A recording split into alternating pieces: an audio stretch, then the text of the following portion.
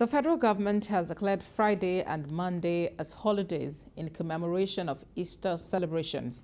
The Minister of Interior, Rauf Aregbesola, announced the holiday on behalf of the federal government. In a statement signed by the Permanent Secretary of the Ministry, Shuaib Belgore, he explains that the federal government urged Christians to emulate the attributes of sacrifice, togetherness, forgiveness, kindness, love, peace, and patience, which were the attributes and practices of Jesus Christ, as exemplified by his ministry on earth. The Minister of Interior also called on Christians and all Nigerians alike to use the occasion of this year's Easter celebration to pray for an end to all security challenges bedeviling every part of the country.